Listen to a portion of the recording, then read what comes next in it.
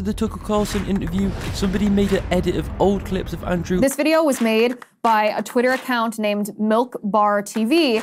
Nathan Livingston juxtaposed his interview with Tucker with other things that he has said openly on camera. And it took off all over Twitter. It became the story of this week. It's actually a fairly long compendium that was going around. You put out a reaction to this video about Andrew Tate, which Elon went ahead and responded to by saying he should have his day in court, but the allegations and some things he has admitted saying are troubling. This is a must-watch video. So, since that video's gone viral, a bunch of people seen this video now and have some things to say. Now I believe Andrew must have saw this edit as it had over 7 million views, and he went ahead and posted a video last night.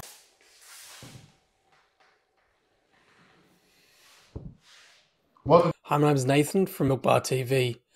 I made a Andrew Tate video recently that went quite viral. At this point in time, it's got over 10 million impressions and 3 million video views. You know, for me, it's like I was always on the fence with Andrew Tate. I neither liked the guy or hated him. It always irked me that everyone always pulled him up on his controversial hot takes on masculinity and how he felt about women. So after the Tucker Carlson interview, I knew enough that he had this webcam business, and I knew enough that he lied about his charges and downplayed them. So at that point in time, I was like, all right, I'm going to dig in to this guy a little bit. And what I found was pretty horrific. It's pretty disturbing, really, especially when you consider that this guy is some sort of a role model for a generation of younger men. Anyway, this video went crazy viral. Liz Wheeler blasted it out. And it seemed like everyone was kind of weighing in. It caused so much of a stir that Andrew Tate, in fact, made a response video to it. He decided to double down the lying. He just kept right on lying. It's baffling, really, because the court documents they're out there. They're in the public. Since I released that viral video, a group of people who were the ones who actually obtained the court documents, and this group of people are the ones who put a lot of hard work to translate and to kind of dig through it and find out what's actually going on with Andrew Tate's criminal case. So I thought I'd take the opportunity to make a response to Andrew Tate's response of my viral video on him, and I do it with one of those people who remains anonymous, because Andrew Tate's fans aren't the nicest people in the world. And so me and this anonymous Twitter account, we decided that we'd actually break down every single one of Andrew Tate's lies that he told in that response video. So here you go. I mean, it's long because he told a lot of lies, but I think it's pretty interesting. And, you know, for me, it was the first time I heard pretty much all of it. You know, if you think he's some sort of a role model, if you're on the fence about him, I think by the end of this video, your mind will be made up that this guy is pretty well a scumbag and you know, could well go to prison for quite a while. Anyway, here you go. All right, I've got Murder by Crayons here. Murder by Crayons has been working hard on this for quite a while with a group of other people. Can you explain how you came across these documents?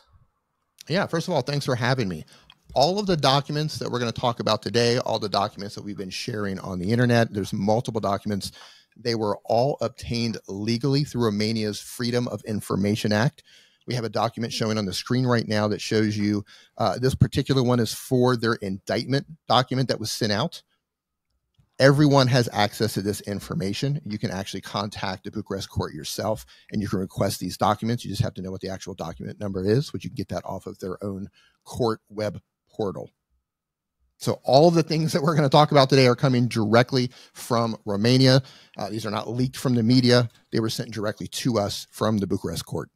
They're originally sent out in Romanian.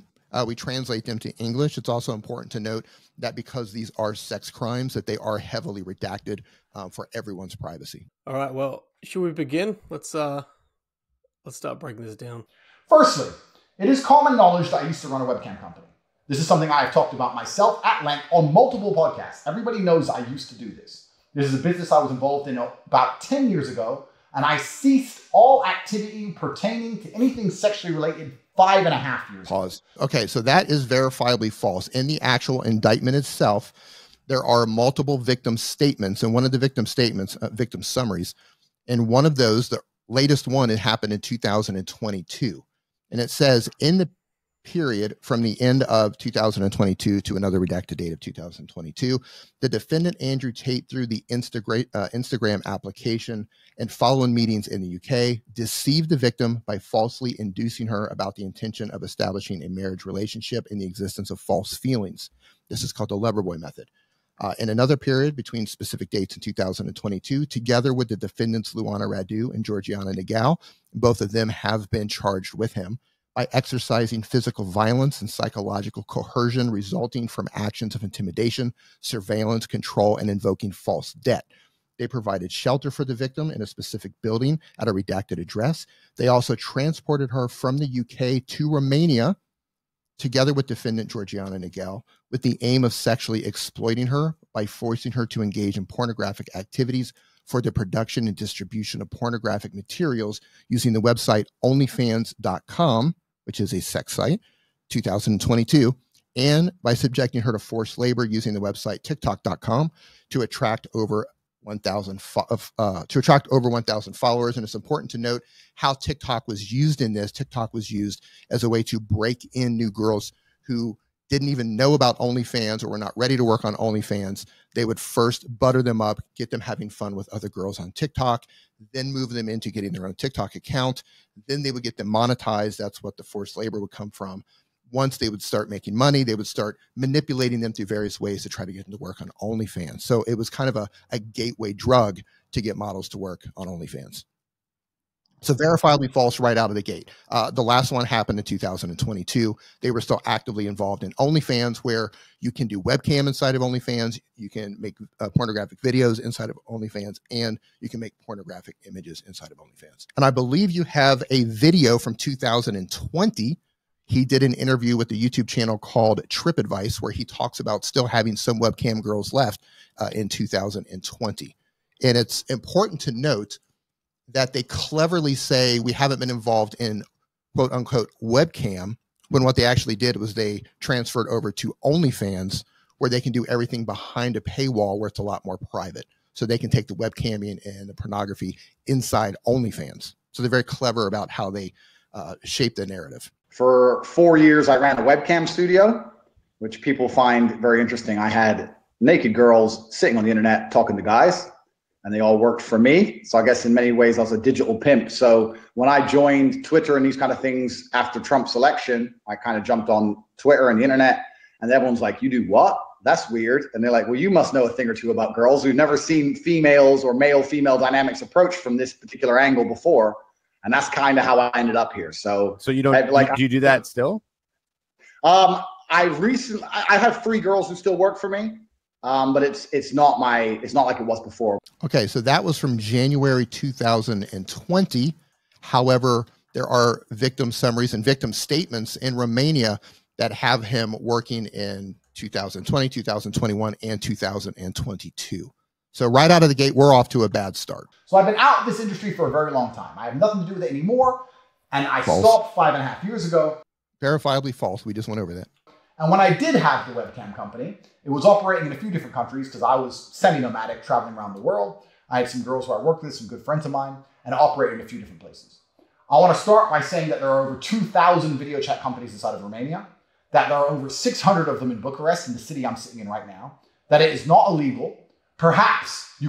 Pause. What he's doing right now is gaslighting everyone. He's planting that seed in your head that what he's doing is perfectly legal. And it's important to understand that the business of OnlyFans and the business of webcamming and the business of making pornography, that is legal so long as everyone is over the age of 18. However, he has not been charged for simply running an OnlyCam studio or running webcam. He is specifically charged with human trafficking, specifically human trafficking in continued form. And that has nothing to do with the legality of OnlyFans or webcamming. It's important that people understand that. Keep going. That it is heavily immoral. I'll entertain that argument. But you certainly cannot say it is illegal, because it isn't. Every girl in Miami has an OnlyFans. In fact, I think it's Canada and USA that has the most none of this is relevant to his online video chat girls. So these Americans who are coming at me saying, "You did pornography," America's full of porn stars. LA's full of porn stars. Nobody is claiming him of illegally running a webcam studio, even though in Romania, they did not have any employment contracts for the girls working for him. But no one is he's not charged with running an illegal business. He's charged with human trafficking in continued form, along with other crimes of forming an organized crime group and rape in continued form. None of that has anything to do with the legality of the pornography industry. All of this stuff is immoral, yes, but illegal, no. You literally have people having sex on camera for real with each other, and that's all accepted and perfectly legal. So a girl sitting there with a keyboard telling a guy, yeah, you're so hot, isn't illegal either. What they're saying, though, is that I use the Loverboy method. Pause. All right, what is the Loverboy method? What is he actually being charged with? He's being charged of human trafficking in continued form. And it's called in continued form because this started off with multiple human trafficking allegations. One of the misconceptions is that these charges were dropped and there's only one left, when in fact what happened was they were consolidated into a heavier charge that carries 3 more years of prison time if they're convicted and given the maximum sentencing or the maximum sentence. So if originally they were convicted of human trafficking, they would get 10 years. But if they're convicted of human trafficking in continued form, it would be 13 years. So it's a consolidated form of human trafficking. Now, the Loverboy method, to read this, it means lover boys or Romeo pimps are human traffickers who usually operate by trying to make young girls or boys fall in love with them. Once they have the victims under their influence, they exploit them, for instance, in the sex industry. You cannot get a girl to work for you you haven't fucked. So the recruitment process is the same as the PhD course. You message them on Instagram. The PhD course is my recruitment system. I don't mention webcam until after I've had sex with the girl. If you're on dates and you're trying to mention it and shit, it just doesn't work. It puts them off. I'd never do that. That's disgusting. I'm not a whore. It's just not gonna work. You continue as normal, no mention of webcam. You fuck the girl. After you fuck the girl, you do the PhD test. If she passes the PhD test and she wants to be with you, then you start mentioning things like, yeah, but you know, you're always busy. You're always at work. You can come work for me. So he's talking about the PhD test, and he's talking about how he uses the Loverboy method. He's talking about how he doesn't actually tell them about webcam until after he has sex with them, and then they do the PhD test. So speaking about the PhD test, this was actually on his original site, CobraTate.com. There's video evidence of him talking about owning CobraTate.com despite his allegations of not owning it. He said the PhD program wasn't his. This is all documented stuff. So on the PhD program on the website, it actually says where they sold it, my job was to get women to fall in love with me. Literally, that was my job. My job was to meet a girl, go on a few dates, sleep with her, test if she's quality, get her to fall in love with me to where she would do anything I say, and then get her on webcam so we could become rich together. Now, the fact that she gets paid or makes some of that money, that doesn't matter in this particular case because he also didn't pay them fairly for a lot of these situations, which we could get into later.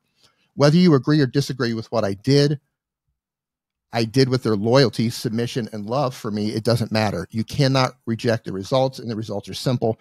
My girlfriends would do more for me than 99.9% of men's wives would do for them. Okay, so this is the Loverboy method, right? You recruit women for the purpose of getting them to fall in love with you. You build a false relationship with that woman for the purpose of manipulating her through various methods to get them to work in the commercial sex industry, which can be webcam or making various forms of pornography.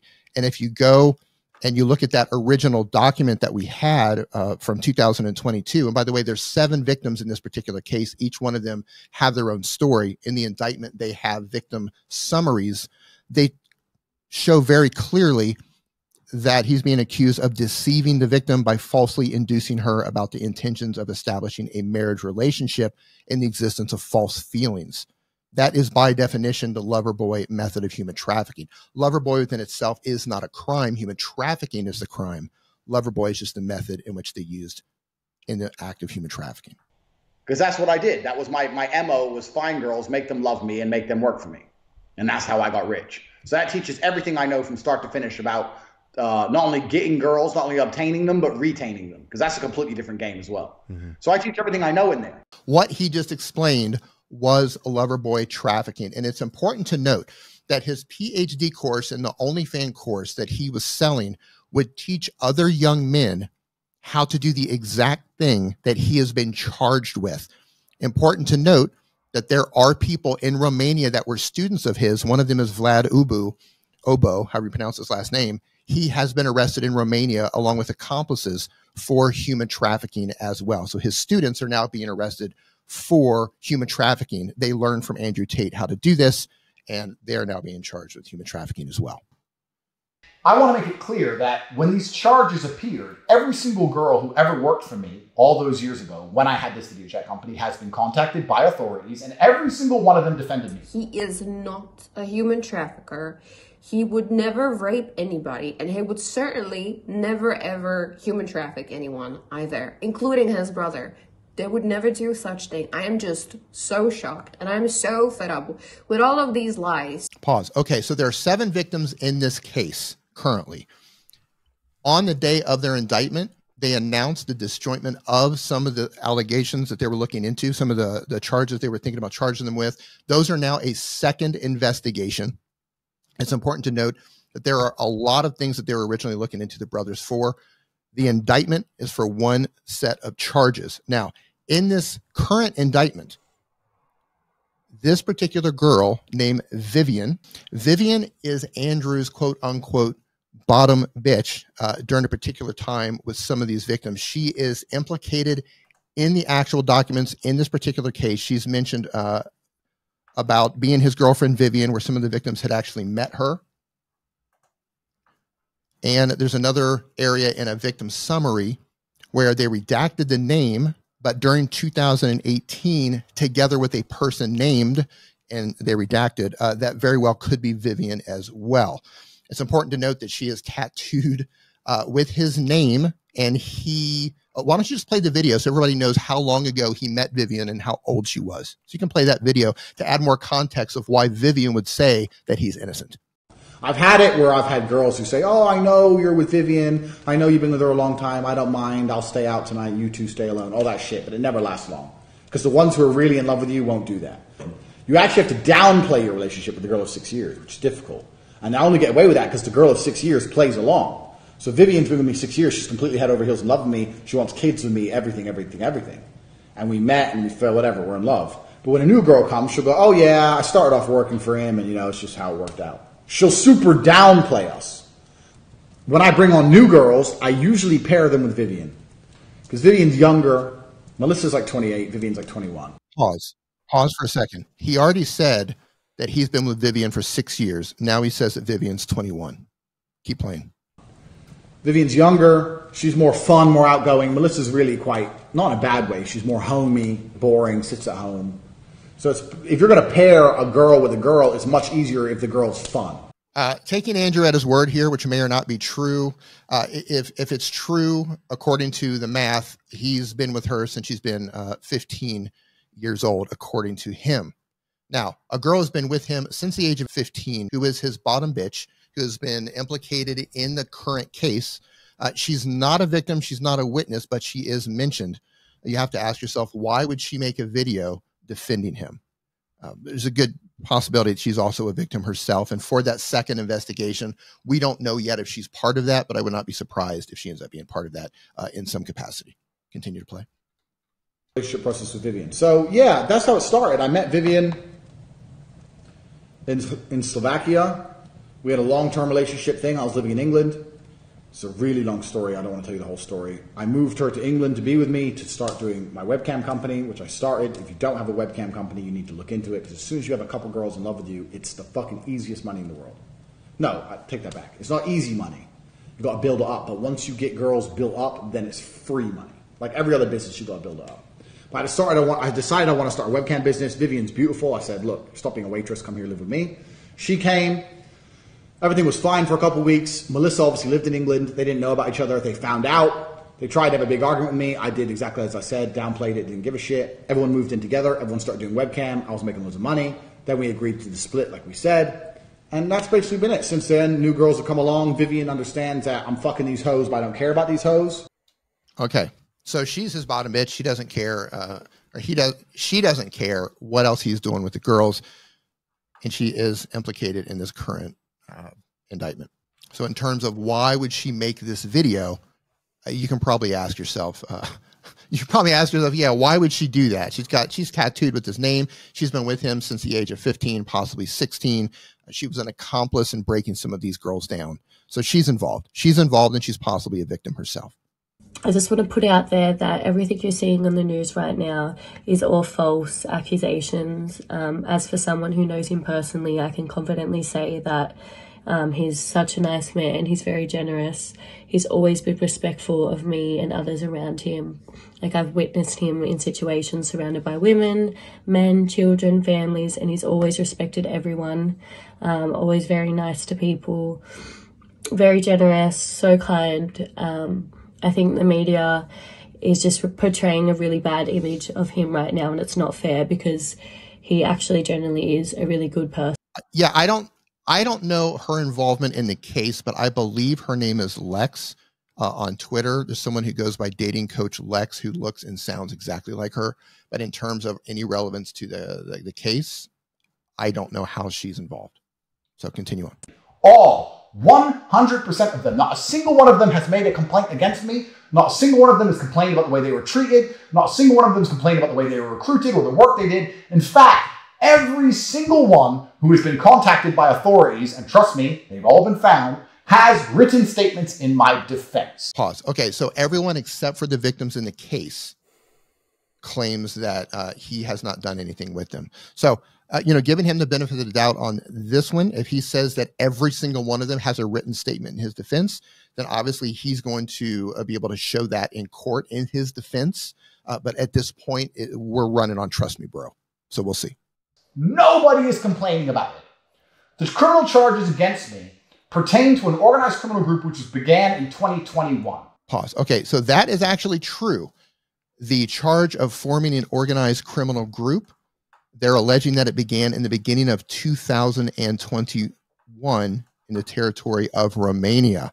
And this is where it's going to start getting juicy. Continue. Considering that the videos that people are circulating and the webcam company that they were related to was all back in 2016, 2017, they have nothing at all to do with the criminal file. Pause. Okay. This is verifiably false. So in the indictment itself, what he's being charged with, one particular victim statement and victim summary here mentions that this starts in 2016. So he's trying to confuse people here by saying that nothing matters past 2021. That is verifiably incorrect because that's only for the charge of forming an organized criminal group. It has nothing to do with the charges of human trafficking, or the main charge of human trafficking in continued form, and it has nothing to do with the charge of rape in continued form. He's confusing people with this. And as you can see in the indictment itself, it says in the period, and of course they redacted some of the exact dates here, in the period from 2016 to 2017, the defendant Andrew Tate, using an application, which they redacted, while in Romania, deceived the victim by falsely inducing her about the intention to establish a family marriage relationship and the existence of false feelings. Then they go on in the period of 2017, the defendant transported her from the UK to Romania, as well as in specific areas where they provided shelter for her in a specific building, as well as in the United Kingdom within a period in 2018.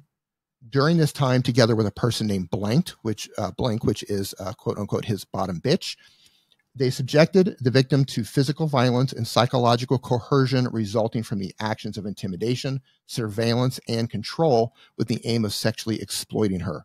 They forced her to engage in pornographic activities for the production and distribution of pornographic materials using the website, redacted, it's just a webcamming site. The victim activated this through the account with the username redacted during the period of 2018. So this particular victim starts in 2016, which means that anything is relevant starting in 2016, moving forward. And this is specifically about webcamming. So right out of the gate, it's just, we're getting caught in a lot of lies already. They're not in the criminal file. They're not translated to be in the criminal file. They have nothing at all to do with the case. Wrong. That is verifiably false. We just proved that wrong. I can't talk too much about the case against me, but what I can tell you is the rough outlines. In April of last year, 2 international visitors came here. They had a nice time, went to parties, asked for some money to go shopping. They were denied. They then said they were kidnapped. CCTV proved that that was a lie. Okay, pause. Okay, so that is also a verifiable lie. It's important to understand that the victim herself never claimed to be kidnapped. Now, a lot of you have seen the infamous WhatsApp logs, and the Tates, their PR team, first leaked these, and they showed you just parts of the chat, and they were trying to push a certain narrative that the girls were trying to frame the brothers. If you look at the entire chats, and their prosecutor has those entire chats, we have copies of the entire chat, the girls were actually planning an escape from the brothers. And these are just parts of the chat where she's having a conversation with her parents. She's saying, I'm leaving London in a couple of days. Tristan and his brother are terrible people. I'm bringing a girl with me that's stuck here with me. Maybe I came here for a reason, cutting my losses, and we're making a plan to leave. These guys are actually evil. Now, she's talking to her parents at this particular time. The parents say, be very careful. Talk to the American embassy if you can. This girl's an American citizen. We're going to get into this later. So she sends an image. We don't know what that image is. She comes back and says, I bought the girl a ticket. She will transfer the money to me. The parents say, send the whole itinerary. How are you going to get out of his house? Send the whole itinerary. How will you get out? Do you think he'll let you go after investing so much in you? They have a plan for you and the girl. It's very dangerous. The victim says, I'm a little worried about leaving, but we've set our flights for 6 a.m. He moved me into a house with 4 of the girls. 3 of the 4 girls have been here between 1 and 5 years, and they are groomers. They normalize taking off your clothes and sending them pictures all together, etc. Tristan's brother, who's Andrew, is dating redacted from redacted. She has broken up with him. He's texted her, telling her if she loves him, she will cut an A into her wrist. His name is Andrew. So Andrew, according to her, Andrew is telling a girl he's dating to self-harm and cut the letter A into her wrist if she loves him. Then she says, this is very important, they are definitely trafficking women. This is a conversation that she's having with her parents. The parents say, I told you. Now try to get out of there quietly. The victim says, yes, I'm going to get this girl out. Her name is Alonia. The dad comes in and says, hi, dad here. Stop your messages now. Go low key. You're in a very dangerous situation. The next image here, the victim says, I'm actually in the best position to able to get out right now. The other girls might tell them, though, we're going to leave when they are sleeping. Okay, now keep in mind, she hasn't mentioned that she's been kidnapped. She's actually making a plan, and she's telling her parents, I'm making a plan. I'm getting another girl. We're getting out of here. And she says, these girls are brainwashed. They don't do anything except stay in the house. And if they leave, everyone has to know. There are handlers too.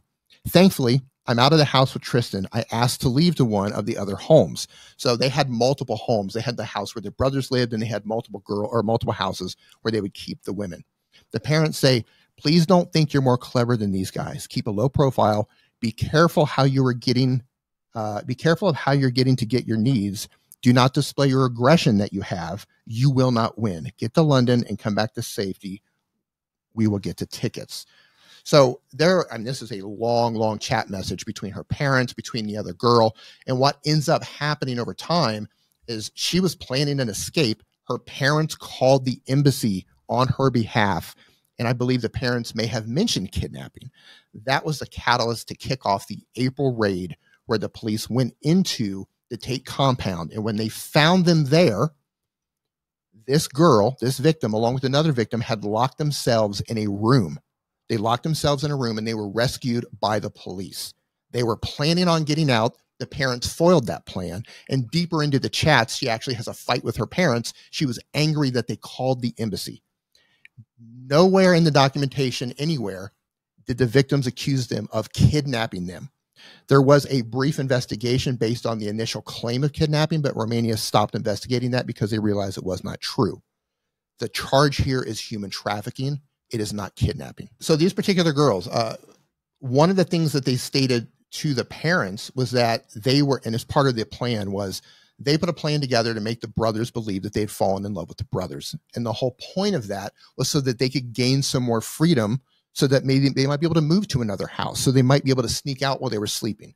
The whole conversation about the Oscars and Netflix, those were the two girls, the two victims, sarcastically patting each other on the back for deceiving the brothers and making the brothers believe that they'd fallen in love with them. That was completely taken out of context and framed in a way that they were trying to set the brothers up. You can go read the entire chat transcript, and it clearly displays an escape plan. Now, it's important to note with the CCTV footage, this is the evidence where they claim that the girls were not kidnapped. So again, no one was kidnapped. No one has been charged with kidnapping. They have been charged with human trafficking. A lot of people don't understand what human trafficking actually is. And the image that you're going to put on the screen, this is an international standard of what human trafficking is. 181 countries have agreed upon this basic standard of human trafficking. The prosecutor needs to prove that there was an act, there was a means, and there was a purpose or intent.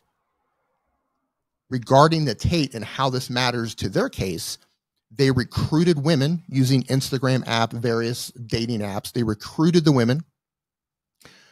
That was the act. They also transported the women from their home countries back to Romania. And one of the things that these people love to do is get these women away from their safety nets, get them away from people who can help them.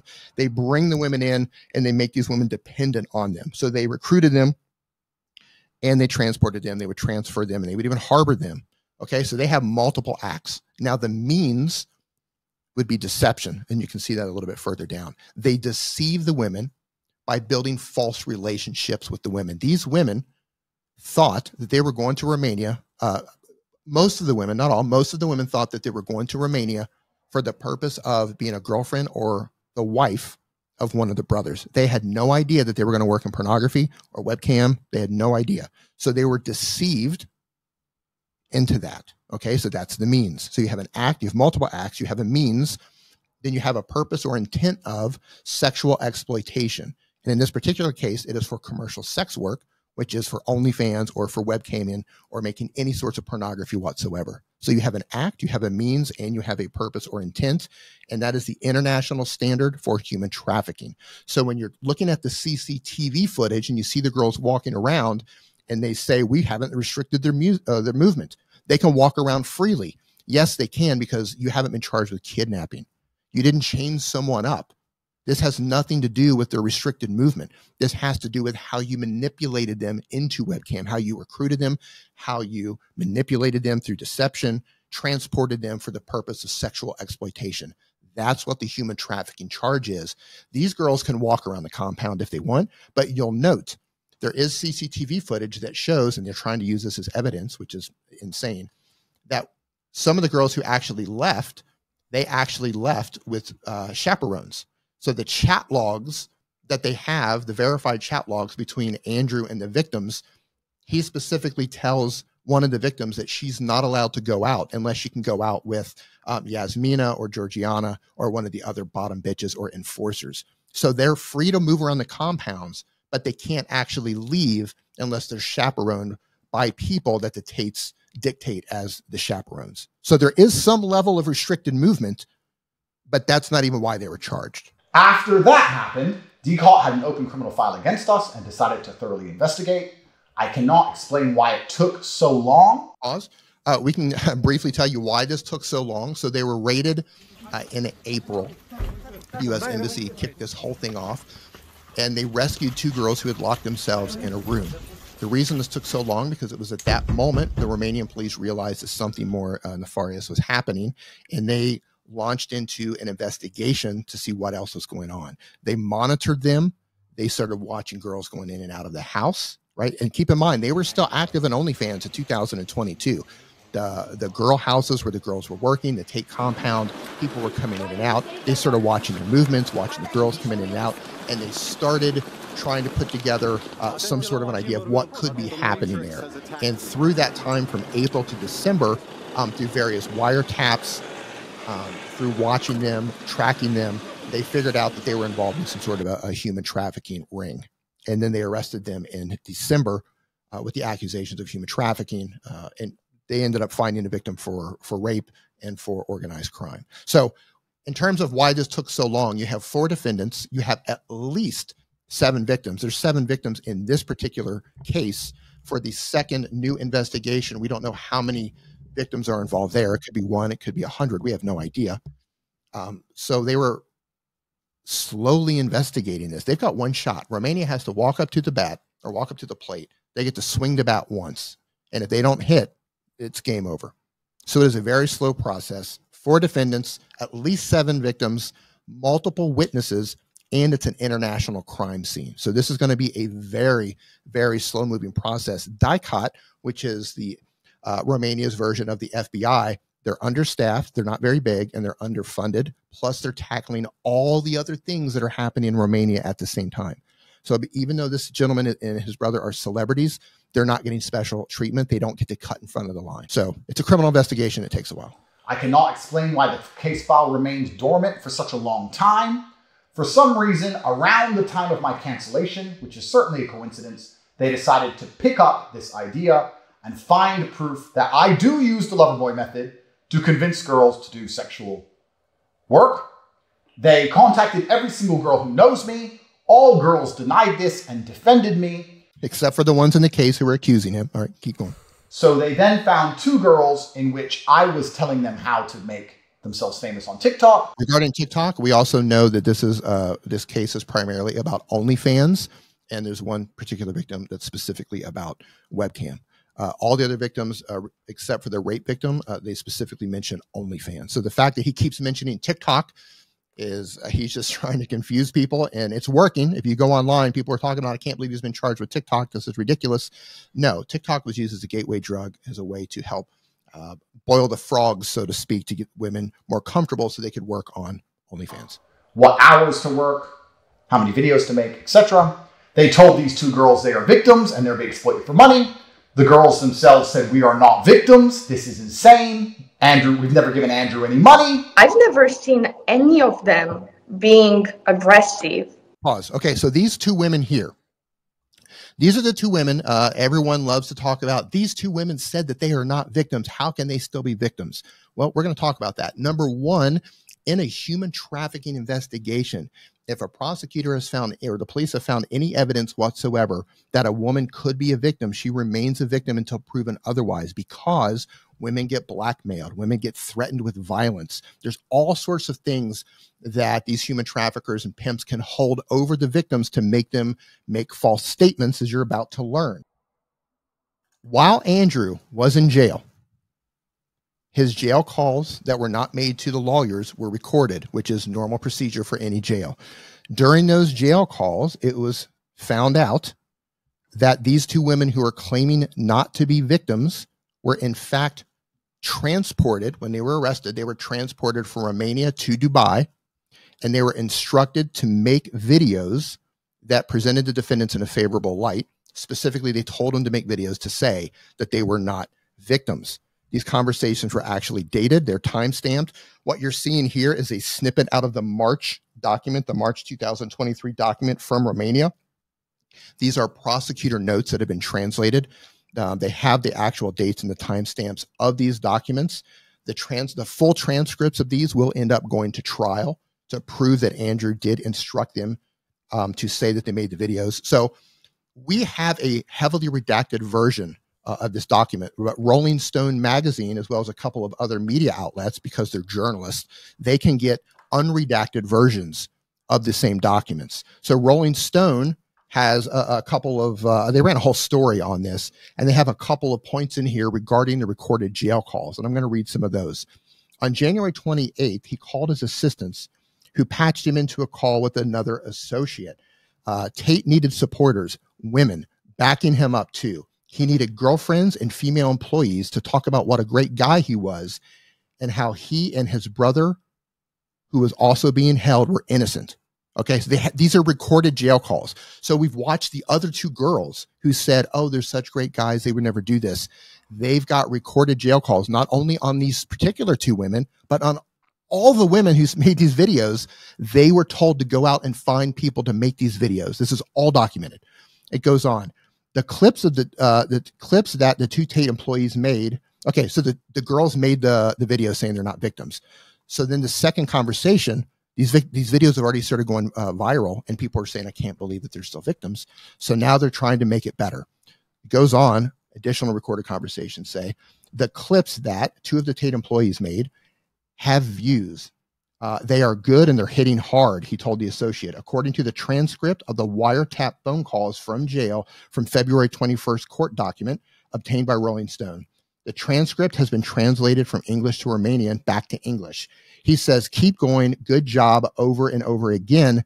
Different ones, we need the girls to cry, to be frustrated, and to be angry. So they're looking for more girls to make videos, as well as getting the existing girls to make different videos where they cry, they seem frustrated, and they seem angry. This is all documented, and they're all going to trial on this, okay? Again, he pushes. There was an urgency. Time is running out. He said, you need to hurry up, Tate said on the call, according to the translation. If we slow down, we will end up waiting without making enough explosion so we can get the fuck away from here. Right? So these are part of the plans that Tate's trying to come up with while he's in prison, hoping that these video statements are somehow going to release him.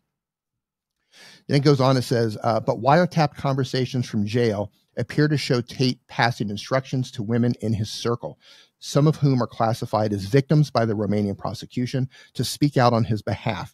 All of these women making these videos were found and instructed to make these videos, and they have it all documented on Tate's recorded jail calls. Now, I don't know how his attorneys did not give him a heads up that his jail calls were being recorded, but they've got this. It's documented. I've seen the documents. I've seen parts of the transcripts because they're heavily redacted. Rolling Stone and some of the other media outlets have the unredacted versions. Now, there is part of a conversation that is a quote from the judge in one of the actual documents that came out of Romania.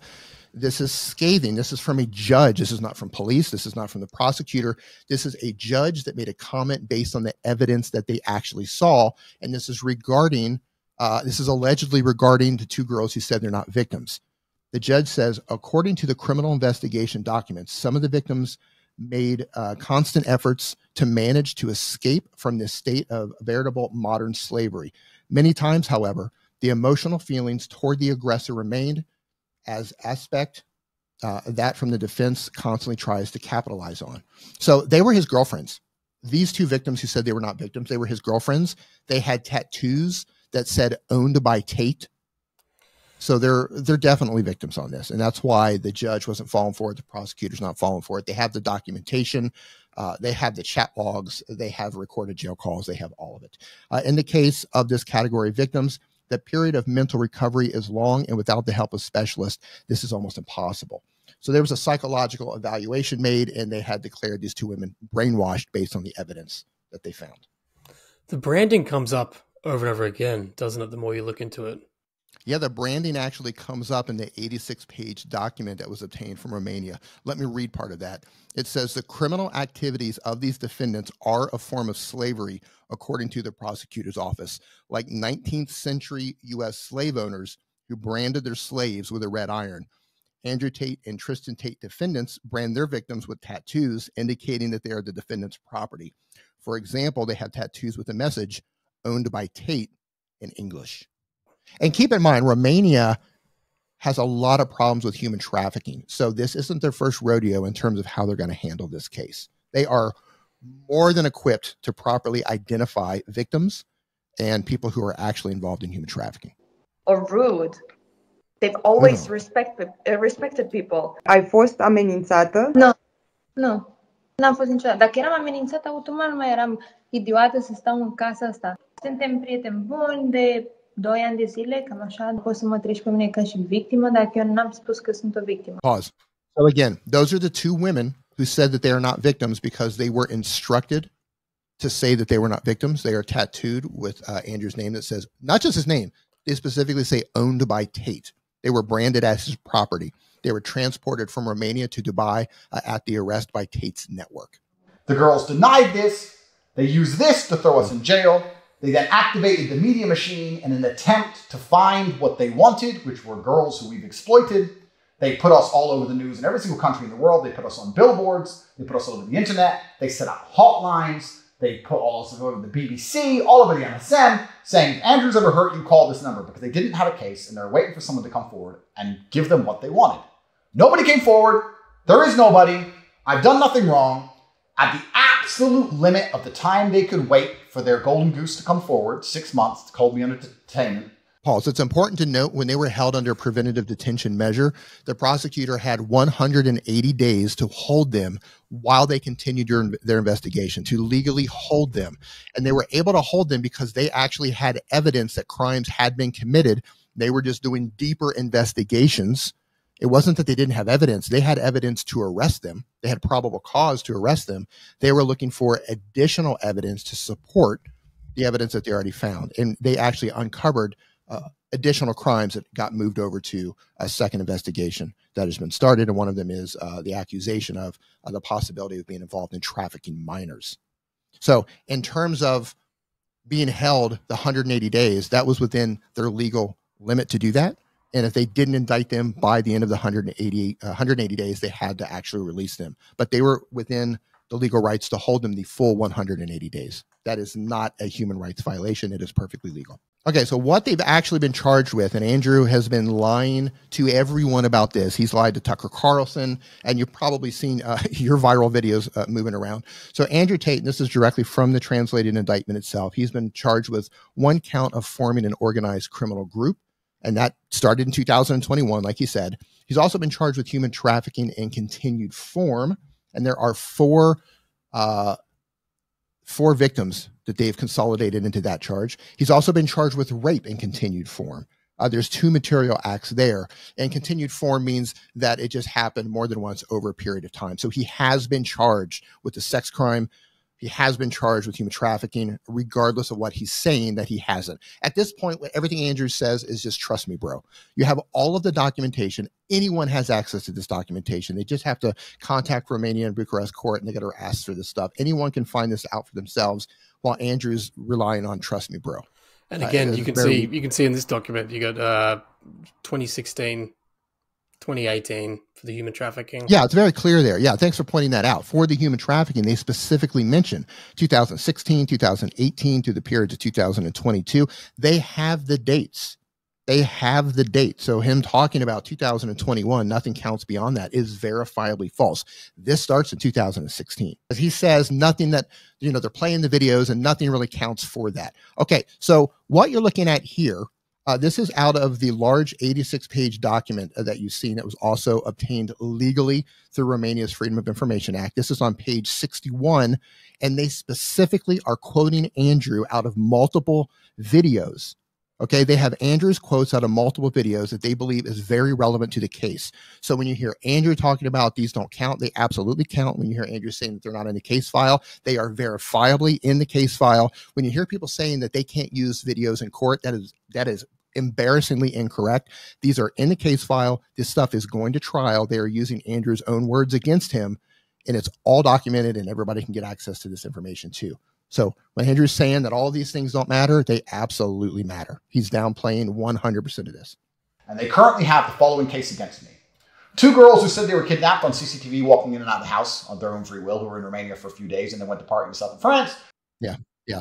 It's not about kidnapping. It's about human trafficking. Again, human trafficking, not kidnapping. And 2 girls who made TikTok videos who said they're not victims of anything. We've never given Andrew any money. Pause. It's not about TikTok. TikTok plays a very tiny part of this. This is about OnlyFans. It's about webcam. It's about TikTok, but how they use TikTok in a particular way. They also use TikTok as a way to find customers.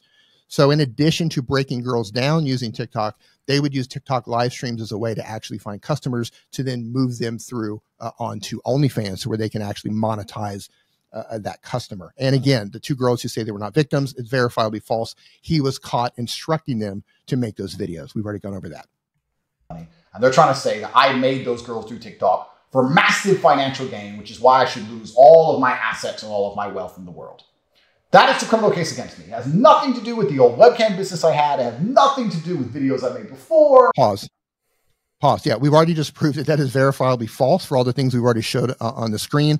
This specifically involves webcamming. It involves OnlyFans. It involves videos that he made before, his own statements. All of this is going to be held against him.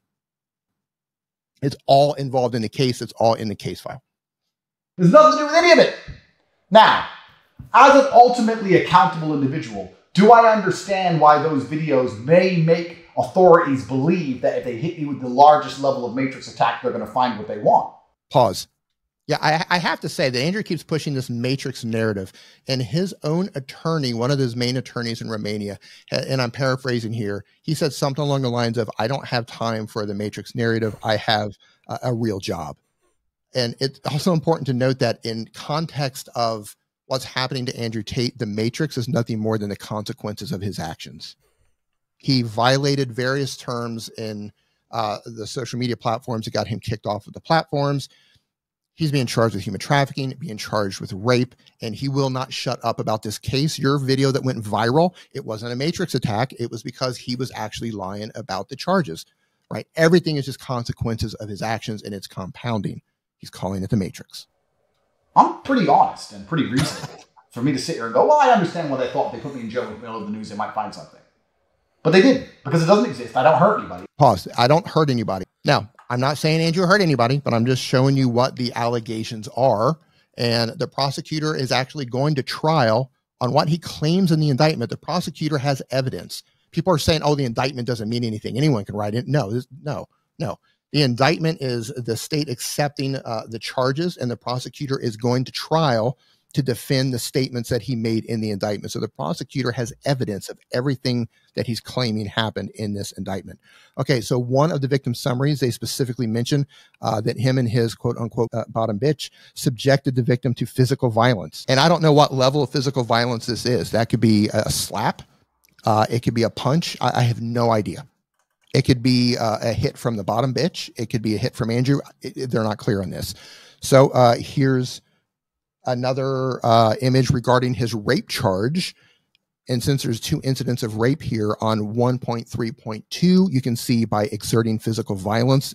This is actually described in more detail in one of the other documents that was obtained, where he punched the victim in the head and then raped her. So this one is in regard into his rape charge. So they mention physical violence. And here is another victim summary that's in the indictment, where they also mention by exercising physical violence. So we have 3 incidents where it was specifically mentioned physical violence that are tied into Andrew's charges. I don't know the details of those other than what they said for the rape, where he allegedly punched her in the head, either before raping her or during raping her. I'm not sure. A lot of these documents are, they come in, like the chats come in English, they get translated to Romanian, and then they get translated back to English, and sometimes there's some formatting issues. Regarding Tristan, it's alleged that he instructed both Georgiana and Luana to cause physical harm to a victim who wanted to quit.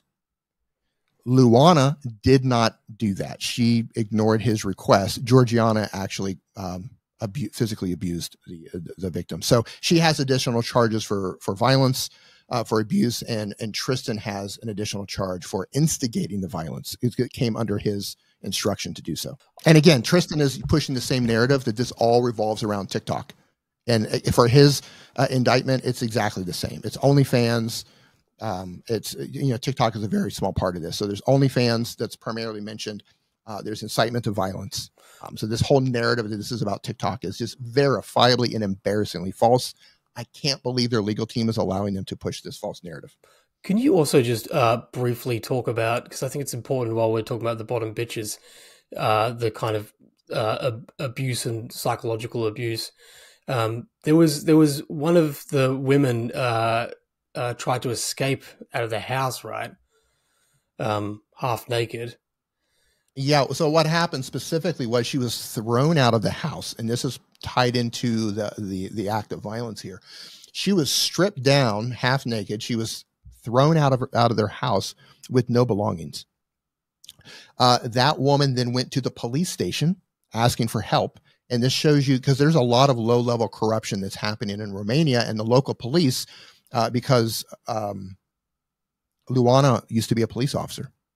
So there's a lot of low-level corruption going on, and this is how they got away with this for so long. They said, well, how did they get away with this for so long? Because local police were covering for them, and there's actually a lot of arrests happening now in Romania with some of these low-level police due to their covering up evidence and human trafficking. So this victim gets thrown out of the house half naked. She runs to the police, and instead of helping the victim, the police actually called Luana to come back and get her. So that's like right out of a horror movie, right? It's like you're trying to get away from your captor. You run to the police and they call your captor to come and get you, and then they bring her back. That's horrific. And then while she was gone, was it Georgiana that accessed the computer? Yes, while she was gone, Georgiana illegally accessed her laptop, illegally accessed her private Facebook account and private WhatsApp account, and she distributed pornographic images of this victim to her friends and family through these platforms. And it's alleged that she did so in front of other girls with the threat of this can also happen to you. So because of that, Georgiana picked up 2 additional charges for accessing a computer illegally and for something about distribution. I don't remember what the exact charge is. And everybody in my past loves me and likes me because I'm a very nice man. We can tell. So that explains that. Anybody who pulls up any video from before 2021 is not related to the case because the case is in 2021. Pause. We're going to go back to this again. You know, we have to keep showing this. 2021 is only for the charge of forming an organized criminal group. The human trafficking element begins in 2016. Andrew's own videos have been transcribed. They're in the case file. And all of this begins in 2016. So this, again, is verifiably false. Moving on. Me and my brother formed an organized criminal group with the intention of making girls do TikTok for our own financial gain.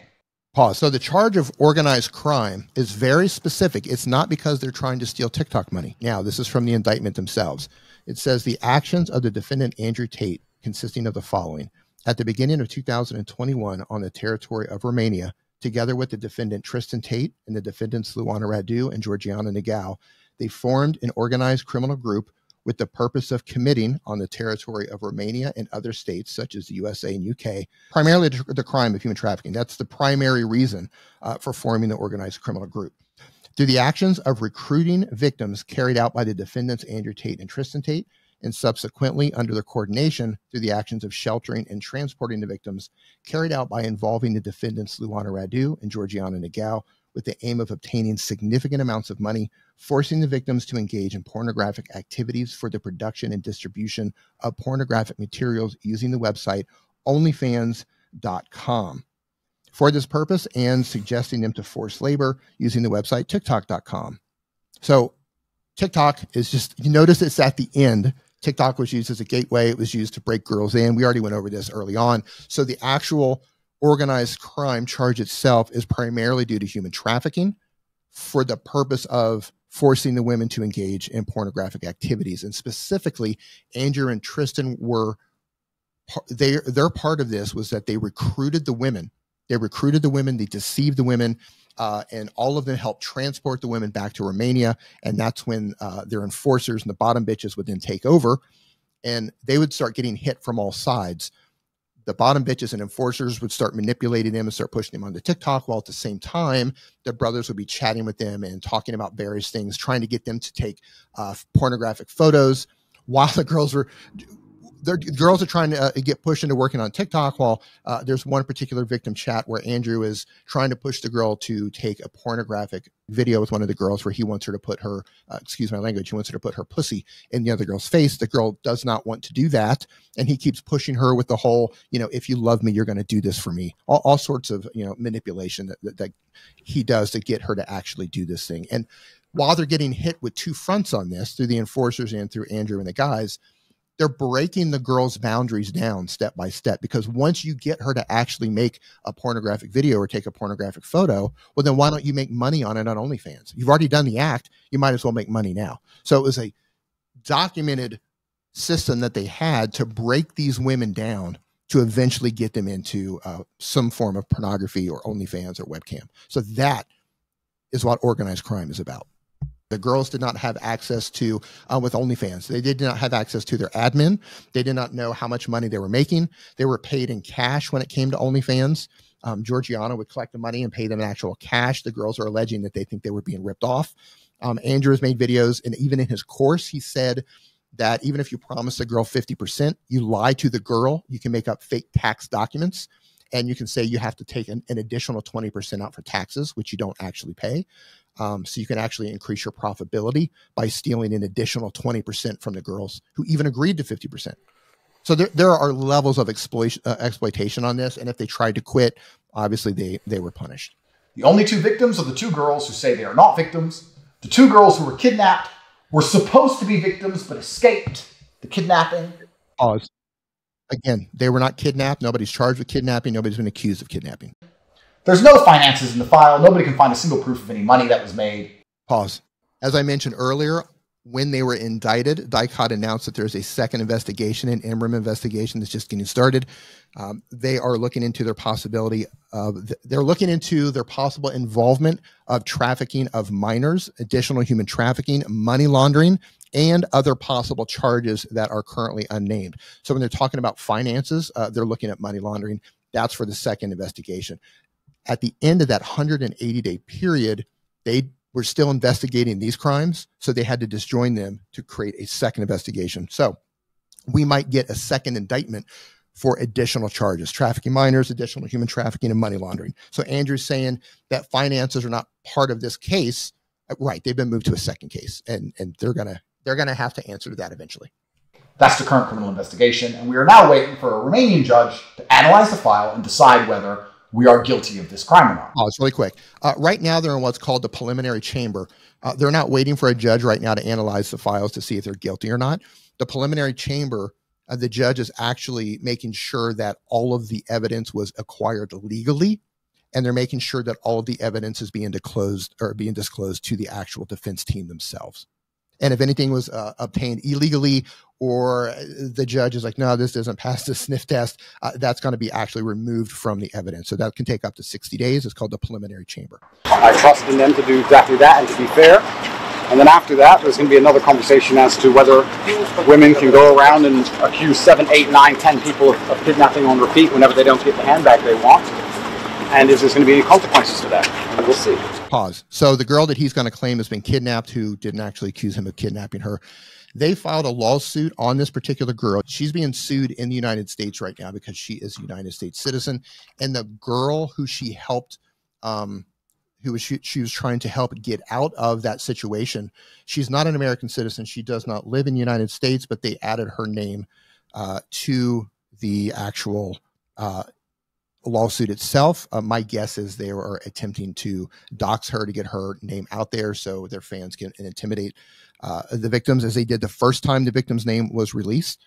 It's important to note, because he's saying that this particular victim has accused 7 men of kidnapping her or human trafficking her. That is verifiably false. We do have the documentation. We have the Florida lawsuit. There is no mention whatsoever of her involvement in accusing 7 men of kidnapping her or accusing 7 men of human trafficking her. Now, she's no angel. She said a lot of dumb things. It's important to note that the majority of things that she has been accused of happened when she was under the age of 18. One of the men in that lawsuit that they're saying that was innocent, he was convicted. He was 57, 58 years old. He was convicted of having sex with this victim multiple times when she was 15 years old. So in that Florida lawsuit, they're alleging that this man was innocent, and the victim somehow made false allegations against this man and landed him in prison. Okay, so he was convicted of having sex with her multiple times. He is also convicted of having sex with another minor, and they actually have documentation through a private investigator of this man sexually abusing her through a window. I don't know if it was photos or videos, but the mother hired a private investigator, and they actually caught him through documentation of him sexually abusing this girl. So the allegation that this man is innocent is verifiably false. So this all began with a girl accusing us of kidnapping her, a girl we have the CCTV to prove was never kidnapped. Okay, pause again. She wasn't kidnapped. The CCTV proves nothing because there's no kidnapping. It's human trafficking about how that girl actually got manipulated to go to Romania in the first place. The intent was to deceive her into commercial sex work. Isn't it interesting that she's accused 7 other men of kidnapping her in her life? Verifiably false, accusing those 7 men of kidnapping. You can access the Florida document yourself.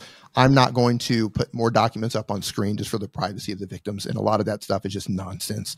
I don't know, 60 or 70% of that case is built entirely on hearsay that comes on the back of another case.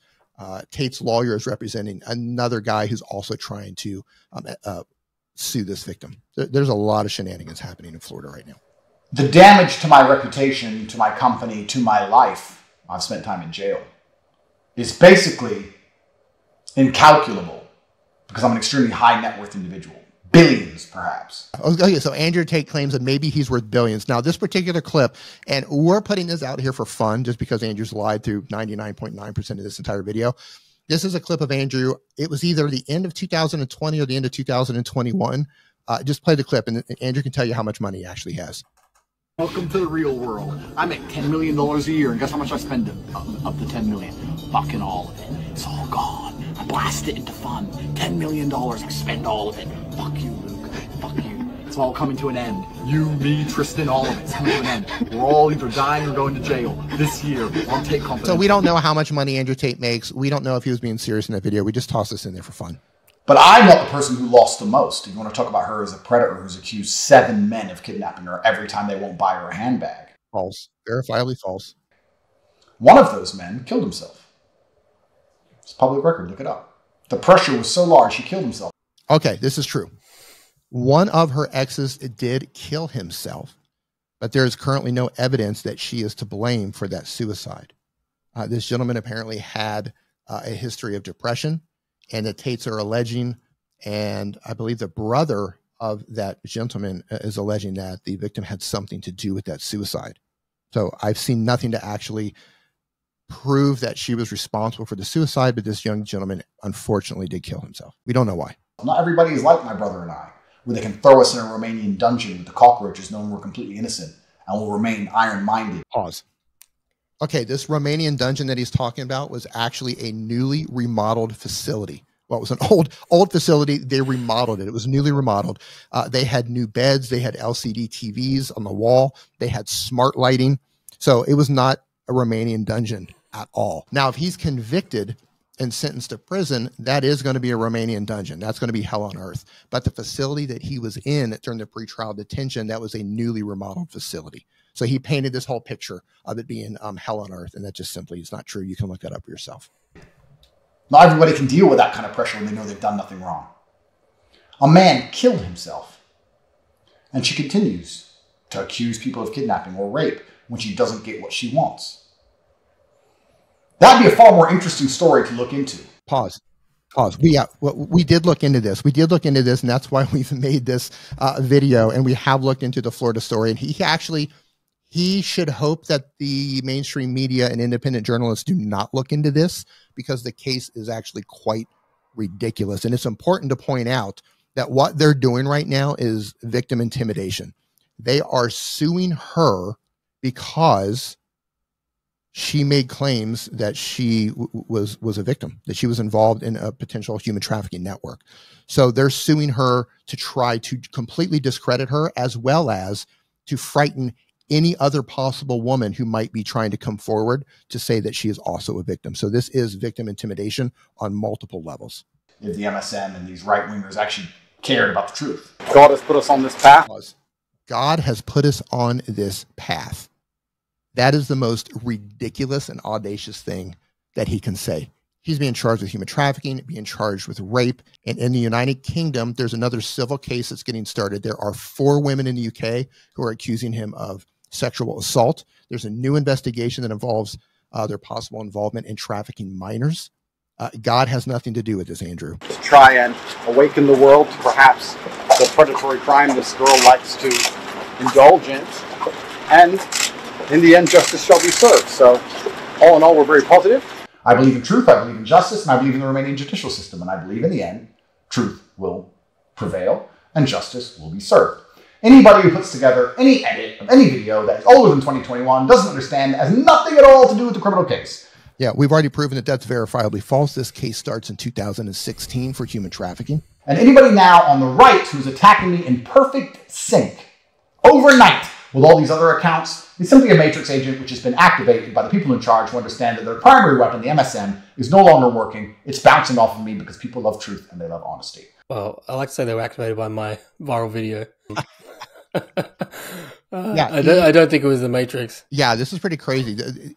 Again, it's a Matrix attack. No, you made a viral video because he went on Tucker claiming all of these things were not true. So you made a video, it went viral. People who follow each other shared that video, and now it's a Matrix attack. It's ridiculous. I hope this has given you all some clarification. I understand there are accounts on the internet who keep pulling up these files they found and these conversations they found and all these garbage papers, etc. He's talking about you. Yeah, he's talking. Yeah, so the viral video is you, and then these documents are me and some of the other people who have been trying to let people know that there's another side to this story. So again, all of these files were obtained legally through Romania's Freedom of Information Act. You can look at the image on the screen right now. The image on the left is the actual, and we're just focused on the indictment here. This indictment was emailed to us directly from the Bucharest court. We requested this document. This is the indictment document, and you can see the email for the Public Relations Department. You can verify that email for yourself. You can contact them yourself. You can get the same documentation that we have to prove that the Tate brothers are 100% lying to you about their entire case, their involvement in pornography. When they quit making pornography, it is all a verifiable lie.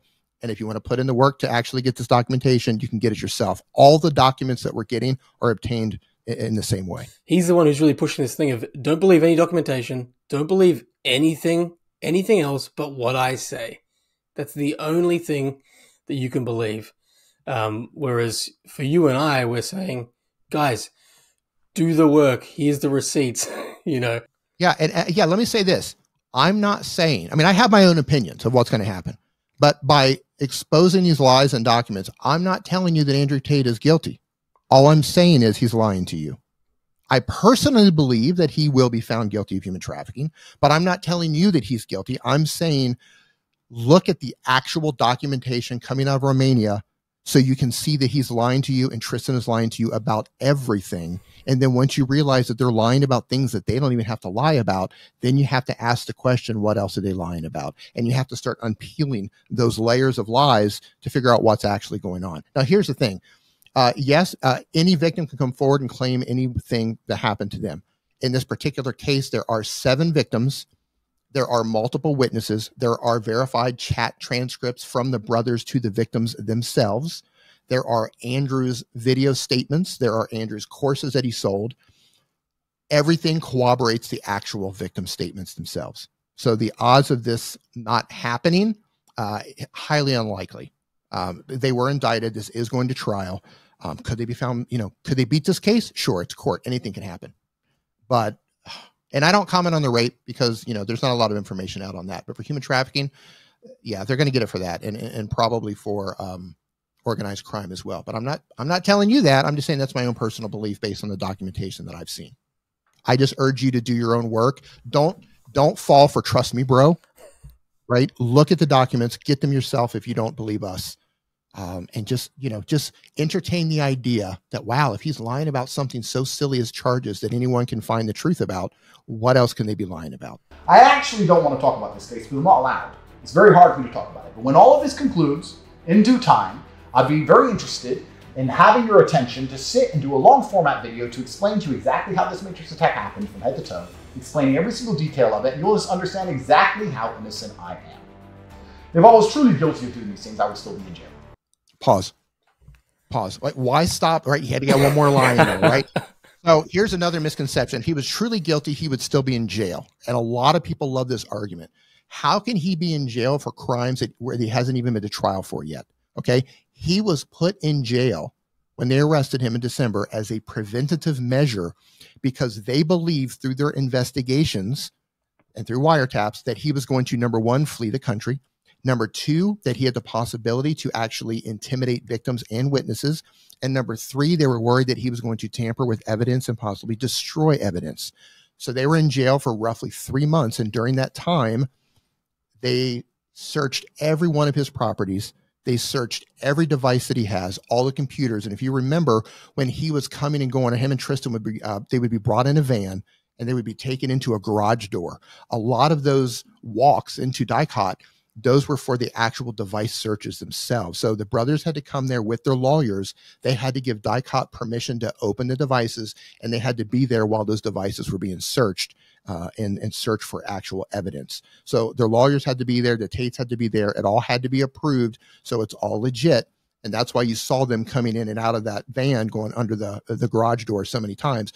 A lot of that was for devices that were being searched. So they were not in jail because or they were not in jail for punishment of their crimes. They were in jail to stop them from interfering with the investigation. Once that stage of the investigation ended and they satisfied the judges and made them believe that they would not flee, their passports were confiscated, and then they were given house arrest.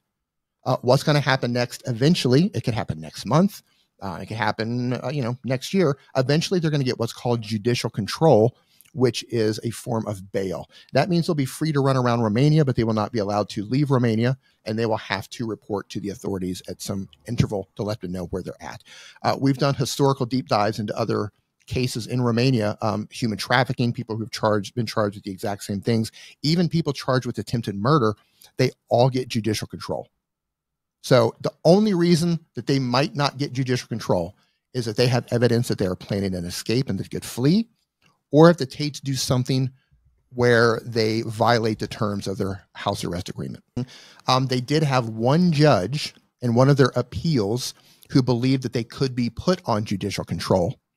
And that's one judge out of 25. They've seen 25 different judges since their arrest, and one judge out of 25 thought that they were ready for judicial control. The misconception is, and the narrative that the brothers pushed, is that one judge saw the evidence and determined that the evidence was weak or there was no evidence. That is verifiably false. It had nothing to do with the evidence. It was about, they just believed that they no longer had to be on house arrest and they could be released to judicial control. They brought in a third judge as a tiebreaker who agreed that they needed to remain on house arrest as a preventative measure. It had nothing to do with lack of evidence or that there was no evidence or that they wanted to throw out the case. That's verifiably false as well. And I'm at home. And soon I will be free. So, I hope that's some clarification. If you are not satisfied with the answer I've given you, you're unfortunately going to have to wait to the end of the trial. But I would say, for anybody with a brain who understands what I'm saying, we all understand how dates work. I'd like to think everybody at home understands a calendar. Considering that my case is pertaining to 2021 and onward. False. Man, I thought we were going to be finished with this. Human trafficking begins in 2016. We've already proved that. Anything before 2021 has nothing to do with it. Hope you can work that one out. We did. We actually, we worked that out. We literally worked that out and just debunked every single lie that you told. And I also think that everybody at home with a brain who understands that when 15 to 20 right-wingers are activated overnight with the same message, instantly told to attack somebody who just managed to achieve the largest interview in television history. Pause. So he's talking about the interview for the largest interview in history.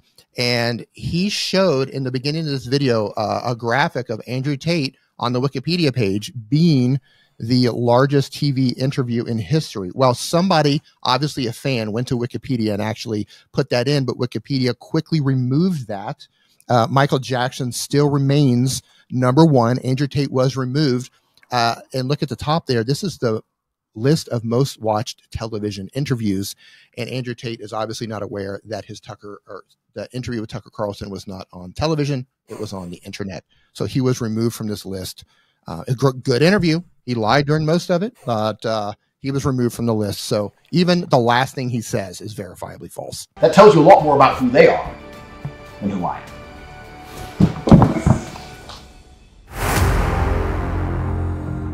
Okay, on that note, I want to close by saying this. I personally do not like what those guys stand for in regards to the misogyny and their involvement in the sex industry, etc. But I also want to say that I do believe, or I hope they get a fair trial. Up to this point, there's been no indication that there's been any corruption whatsoever. If there were some level of corruption happening, their own lawyers would step up and say so. Their lawyers have not indicated or made any statements whatsoever about any corruption happening at any level. So I hope the brothers and their two accomplices have a fair trial, and I hope the victims receive the justice that they deserve. I won't lie to you, Neil. It's all coming to an end. You, me, Tristan, all of it's coming to an end. We're all either dying or going to jail.